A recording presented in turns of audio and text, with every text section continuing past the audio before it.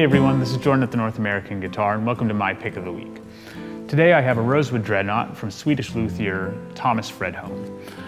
This particular one features a bear claw German spruce top, Indian rosewood back and sides, a really lovely piece, some of the best I've seen, a 42 style purfling, a French polish finish, and a bound fretboard.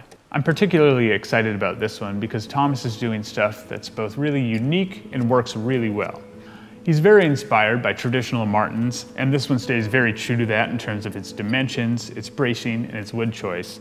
But what Thomas does is he also fuses in techniques taken from the classical guitar world. The result is an incredibly responsive, lightweight guitar that has all the power of an old Dreadnought, but also has a surprising amount of sweetness and complexity, even when played delicately.